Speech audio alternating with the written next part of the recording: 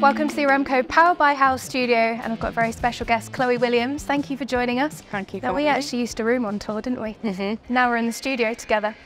So we're going to talk a little bit about your routines. Now, 85% of fairways hit in Hong Kong, so we know you must have a seriously good routine. Okay. So we want you to hit a driver on the energy meter and talk us through the process you go through mentally and also with your caddy. Okay. Nice. Okay. No problem. Oh. You haven't got your caddy now, Chloe. You've got to go to the bag yourself. It's okay. I'm giving him a break.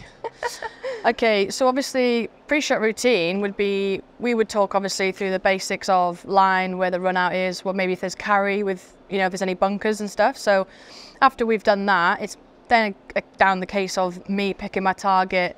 So I would normally pick a spot out in front of me, maybe 10 foot away, because I have a tendency to pick a spot too close, and that way I can easily sometimes aim too far right.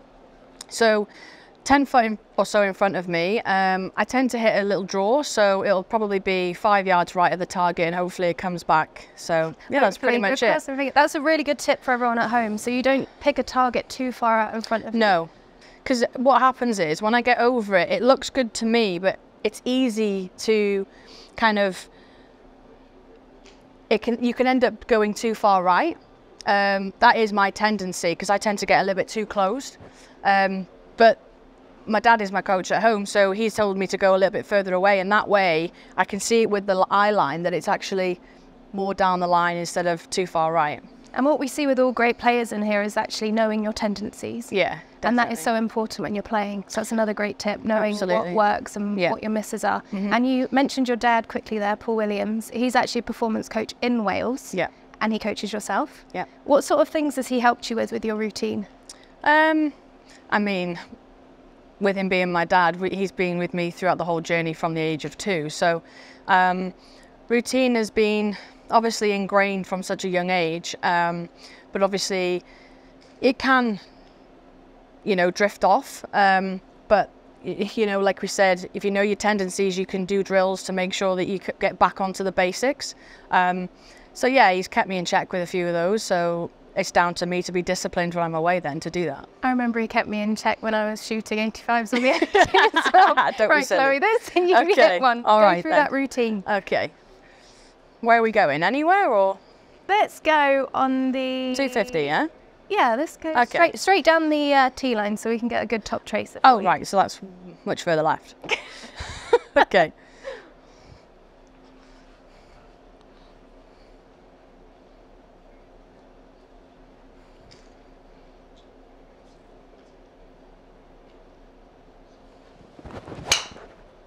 Oh, Chloe. Well, not a draw, obviously. Yeah, but that's finding a fairway all day long. I mean, I've been off the golf course half an hour. I feel like I've seized up a little bit. By the way, Chloe Williams did just shoot a 7 under today, so of course you're going to hit fairways, and 85% in the Aramco Team Series. Okay. So hit one more for us, and then we're going to get the energy data. Okay. Now, there's a lot of fairways out here where you can really open up the shoulders. Yeah, definitely. What would you recommend to people that really want to get some extra yardage out of their drive in their routine? It's not really easy to, you know, give a tip in that situation, especially it depends on the quality of golfer you're talking to. But I think for me, if I know I've got a lot of room to work with, obviously you can open the shoulders. You can, for me, I tend to kind of widen the stance a little bit more, so I'm a bit more grounded and my balance is a lot better. And then I tend to just complete my turn as well as I can. And I feel a bit more close to the target on the halfway down. That way I can really get a little bit more inside, hit more up on the ball, and then just kind of follow the body line, if you like, and then just hit like a higher draw, so it's just got more carry on it. So when you say closed, you mean at the top, the shoulders actually? Yeah, so like halfway down, I feel like I'm more closed, my back's closed to the target. Yeah. So it's, you know, back to target, that's to me more closed, and that way I can really hit it hard from there. I mean, if Tiger Woods, that was his feel, back to the target as long as possible. Oh, really? It's a good one. Oh, Chloe, really? Do you know what? Like First Tiger. I've ever heard of that. Okay, let's give it another. And also tee height. One more thing for you. Yeah, so exactly that. So in this scenario, when I'm trying to hit it higher and get more out of it if I can, I will hit it, I will tee it up a little bit higher, so I'm hitting you know, higher up the face. Sometimes higher up the face, sometimes it will dip. But when I'm hitting it more on the up, it should then be coming more to the center of the club face. So for me, that works. It might not for others. It depends on technical situations. But for me, that's a preference. Right, come on, let's see you unleash one. Back to the target, Back Tiger. to target. Chloe Williams.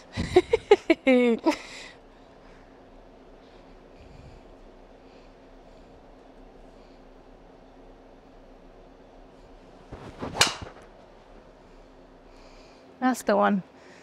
I mean, it's better than the first one. Okay, we've got the data behind you. 81% on the energy meter. Still not quite. Just a reminder for everyone at home, this is against your potential. And I remember seeing that your energy meter driving distance is 286 yards. So you must have bombed that one. So you hit 81% of that. Okay. Ball speed, 149. Okay, not bad. Just shy of the 150. Okay. Spin rate? That's quite low. It's very low. Yeah. But I mean, it's fine as long as the ball's doing that. Exactly. I'm fine with that. Fine with that. Right to left. So, tips for everyone at home. You've given a few things about what you do in your routine, but what would you recommend for everyone at home to perfect their routine?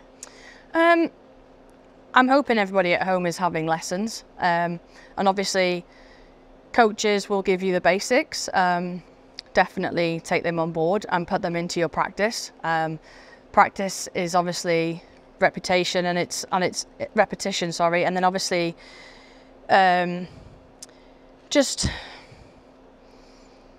being more disciplined with their you know, their tips from their coaches at home. I feel like people can just expect that it's going to get better through playing on course, whereas obviously having to have that balance, you need to go at the range, you need to put some sticks down, you need to do, you know, your alignment and all the basic stuff so that you get more consistent and you hit more fairways and greens. But I think that will come through practice. And I think when you do, you know, when you're on the range, for me, doing the basics is great because it keeps the consistency. But obviously for routine, if you're talking about pre-shot routine as well, hitting a few with, you know, drilling in the fields, but then obviously after 4 or 5 shots, going behind, picking a target, picking the spots. That's a routine in a way then that you can get over the ball and you can just deliver it. And then whatever the outcome is, you can accept it a lot better. For me, acceptance is key. Now, you were unbelievable at that. You're still unbelievable. You're 34th on the race to Costa del Sol. How much is acceptance of shots? What do you do to help you do that? I mean, mid-season this year, I was struggling. I was in a position where I was potentially losing my card. It was after the Scottish Open. I called my dad. He came up to prep me in the practice days, and I was hitting it the best I've hit it all year. And you know, leading up to the Scottish Open, I didn't feel like I'd been playing that bad. But I think once we reviewed it, I missed the cut by 1. I was having a complete meltdown, saying I wasn't, you know, good enough. You know, self-talk was so negative, and that's not usually like me. But, you know, when you're playing well and not getting results, it's the most frustrating thing in the world. But we reviewed it, and we went through stats and we went through performance stuff, and we figured that I was playing a lot more conservatively instead of a little bit more aggressive, because I know I have the length. So we actioned that there on, and with my caddy Paul, we've working together since London, and so that was back end of July, and we spoke about the Scottish Open, and from there on we went to the Open qualifying, went on to win that, which was great confidence. Then had another Open under my belt, which was great experience, and then from the Open onwards, I think I've not finished outside the top 10. So I feel like... You haven't. I've had a look. You haven't. So it's obviously, you know, in practice rounds we changed so I could play more aggressively. So you literally play the course as short as possible to give yourself the most chances. And obviously if driver's not the option, then you work your way backwards. It's just, you know, working backwards and thinking what is a good score on the holes. So that way you're thinking more of the winning score and not what the cut mark is going to be, because you'll always gravitate towards that. And that's where I was at, instead of thinking I need to actually win an event, need to get more points to, you know, to get my card back. And I think as well, at that stage, knowing that I was on that mark of potentially losing my card, but again, I was only halfway through the season. So for me, it was accepting that tour school it's not the end of the world, it's just not something that's ideal. So accepting that, and then obviously then going out and playing with a new plan, And delivering it was obviously great. And then once we were starting to see results, you can just play on momentum and confidence. Yeah. So not just routines, having people in your team to give you that confidence and playing aggressively, because you're right, it's so easy to gravitate to cut lines when you're out here. Yeah. Chloe, you're unbelievable. It's so impressive that you've managed to make that turnaround. Yeah. You're now 34th. Should we hit one more shot? If you'd like, yeah. Come on, Chloe. Okay. Another baby draw. Okay. Come on then. Good one to finish. I don't know if we've got one more clip after this we can show you. Okay. Hey. See if we can beat that 81%, shall we? Come on, Chloe. Open them shoulders, kid.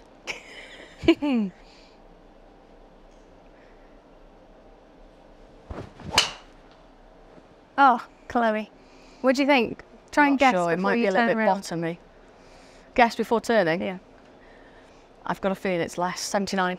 I've got it in my ear. Okay. 85. Are you joking? Love it. Absolutely love it. Okay. Sorry, I've got it in my ear. Right. I think we're going to see one more thing before we leave. And this was an Aramco Team Series event. Yeah. And it might have disrupted your routine, but let's just have a little look on the screen. Oh, don't you just talk love us through that routine, Chloe. What happened? Do you know what? I'm so glad that I played with two friends, because otherwise it would have been very embarrassing. And it's just typical, you know me, and I am a bit of a joker, but the coverage had literally just started. The group in front had cleared the par 3 and there was not a cameraman in sight on the TV tower. And we turn around and the guys are literally loving life on the top of the scaffolding, saying, "We've got it." And I really hurt myself, but it was honestly so funny. It was the best par I'd ever made. Honestly, I had to regroup. And how it was mental. important to go back to your routine, to concentrate. Exactly, yeah. And reset. I mean, it wasn't, the shortest of par 3s either. It was a good 5-iron into wind. And honestly, buttoned it, and it was the best 3 I've ever made. Chloe, I think you're amazing. You've done an incredible job in perfecting your routine, giving us some tips here in the studio. And I wish you good luck in the rest of the Aramco Team Series. Thank you. Thank you. Thank you.